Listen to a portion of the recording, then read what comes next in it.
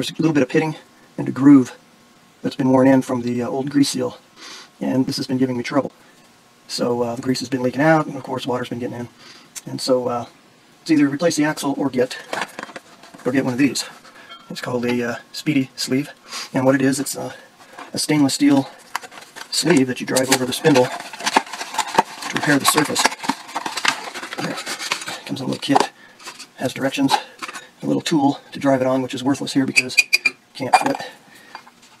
But here's the sleeve. It's pretty cool. It's very thin. You don't even have to get a special seal. The original equipment manufacturer seal for the trailer still works with this because it's very freaking thin. All right.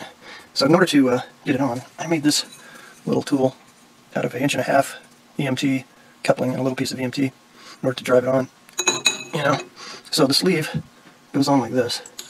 Simple. You just clean the surface, put it on, take the tool, fits perfectly around the flange, and then just drive it on. Alright, so let's see if we can get this on right here.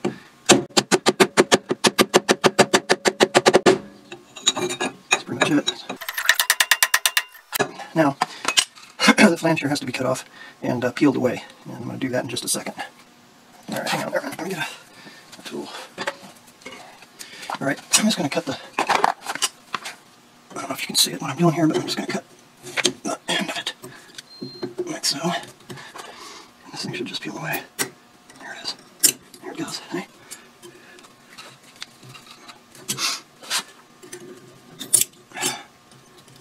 That's it. I'm just going to use one of my old bearings to drive. You can see it's not all the way back. It still has to go back further, so I'm going to use one of the old bearings. That's still gouged up. Use my tool, put it on the opposite direction, and the rest of the way so it doesn't go any further. There you have it. I'm going to move this camera in so you can see it closer if I can. Nice new surface.